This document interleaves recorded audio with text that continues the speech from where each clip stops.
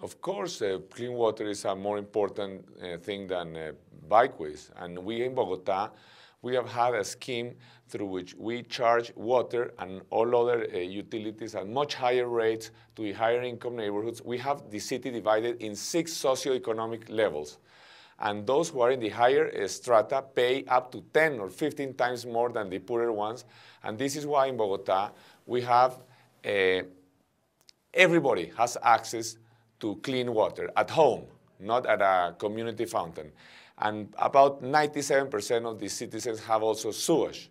But also when we do, for example, drainage canals, we should also do maybe 5–10% extra investment and make quality pedestrian facilities next to these drainage canals to make spaces for people. Now, because there are requirements, international requirements for environmental impact studies by the World Bank or by the local national institutions, we do this type of studies, but I think we are lacking human impact studies. I mean, we should not only protect the frogs or the butterflies, but also children and make spaces that are safe for them.